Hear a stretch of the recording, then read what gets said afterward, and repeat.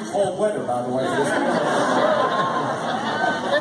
This is the most important election of our lifetime.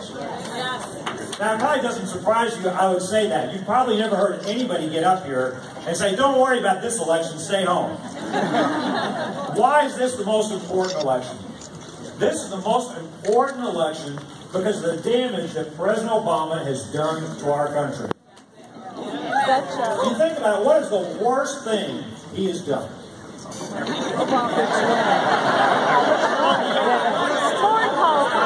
I asked that question earlier. Somebody said it was when he took the oath of office.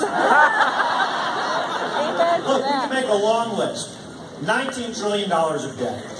A foreign policy where we won't stand with Israel anymore. An EPA that's out of control. Can you imagine this is a president that's declared war on trans fats and a truce with Iran? No, the most dangerous thing that he has done, he's trying to change the very idea of America. You think about it, it's all about more borrowing, more spending, more taxing. I don't know about you, that is not the American dream.